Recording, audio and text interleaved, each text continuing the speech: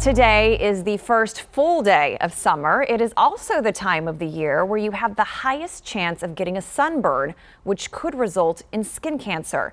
KENS 5 reporter Jeremy Baker has tonight's Wear the Gown.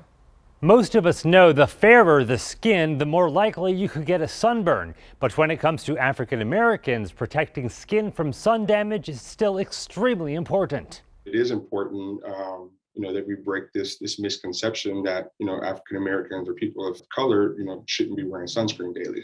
Dr. Milton Moore with Sonterra Dermatology says he tells his black patients they should get skin checks just as regularly as those with pale skin, especially when it comes to the deadly melanoma, which is very rare in the African American population. It actually accounts for only 2% of cancer in blacks altogether. They still can get melanoma, but actually black patients get melanoma in places that are not so much sun exposed. Dr. Moore says African Americans are also diagnosed more often in late stages of skin cancer compared to Caucasians.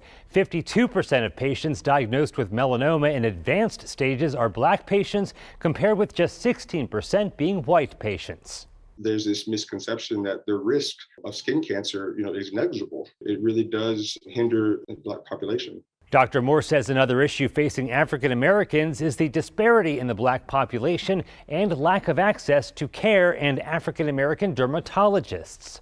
Some people may feel like they want to see somebody who looks, similar to them, who understands their skin. And then also without the professional, learning, in residency and training, depending on where you go to school, you may not see any black patients. So things get misdiagnosed. Dr. Moore also says using a daily moisturizing sunscreen plays a huge role in those with acne in preventing post-inflammatory pigmentation, which is a thermal burn caused by the sun, and to also check the bottoms of your feet for changes to your skin.